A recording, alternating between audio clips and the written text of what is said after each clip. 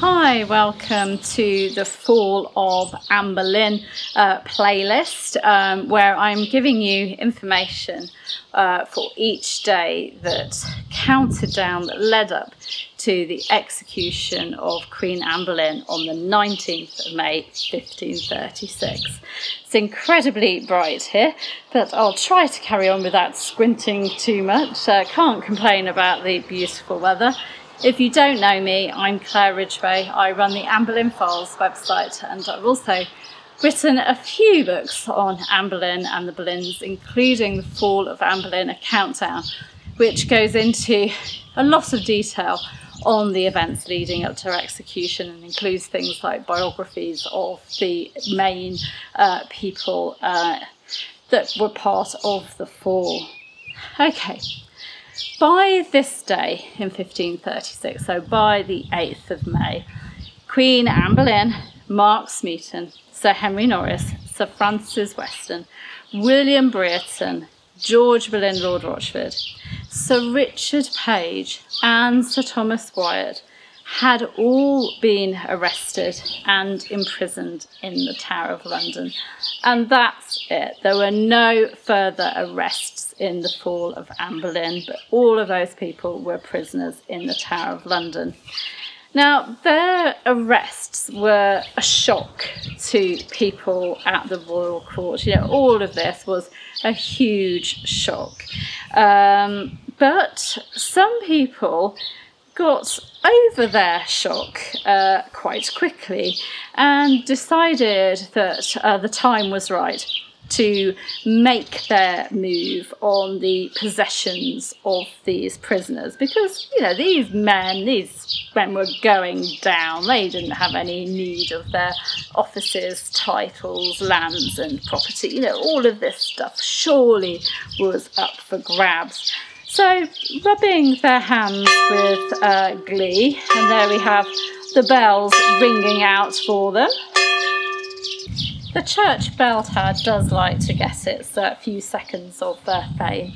So, rubbing their hands with glee, some courtiers, people like Lord Lisle, who was in Calais at the time but was being kept up to date on events by his servants in London, people like Richard Staverton of Berkshire, and then also the King's illegitimate son, Henry Fitzroy, Duke of Richmond and Somerset. They all set about writing letters to try and get their hands on the prisoners' grants, offices and lands. I mean, these prisoners had not even been tried yet. They were simply prisoners. They'd been arrested. They had not gone to trial yet. They had not been found guilty yet. But you had to move quickly at the Tudor court.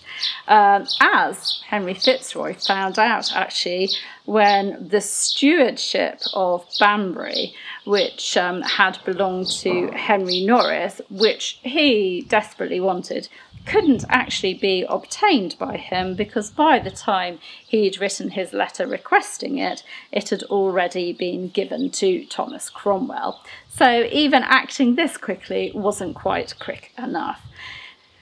Reading these men's letters not only gives you a horrible taste in your mouth, but it reminds me of Vultures circling. You've got these people, I think I've said it before in an article as well, about like the soldiers casting lots for Christ's clothes. It's just so distasteful. These people haven't even gone to trial yet, and you've got these vultures clamouring over the spoils, trying to get their hands on these people's possessions, trying to make the most of another person's downfall, and it's just absolutely horrible. I'll give you a link to read the letters that they wrote so you can see what they were after, because I wrote an article quoting from these letters on the Anne Boleyn Files, so you can read them for yourself.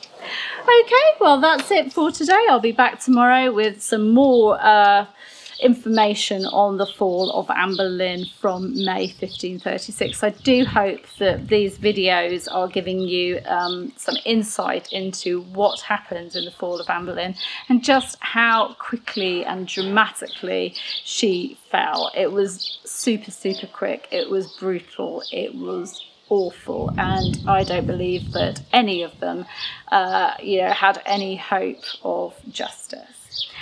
I'll be with you tomorrow, but you can subscribe to the channel by clicking there. There are On This Day in Tudor History videos for you to enjoy as well, and other videos about Anne Boleyn and the Boleyns.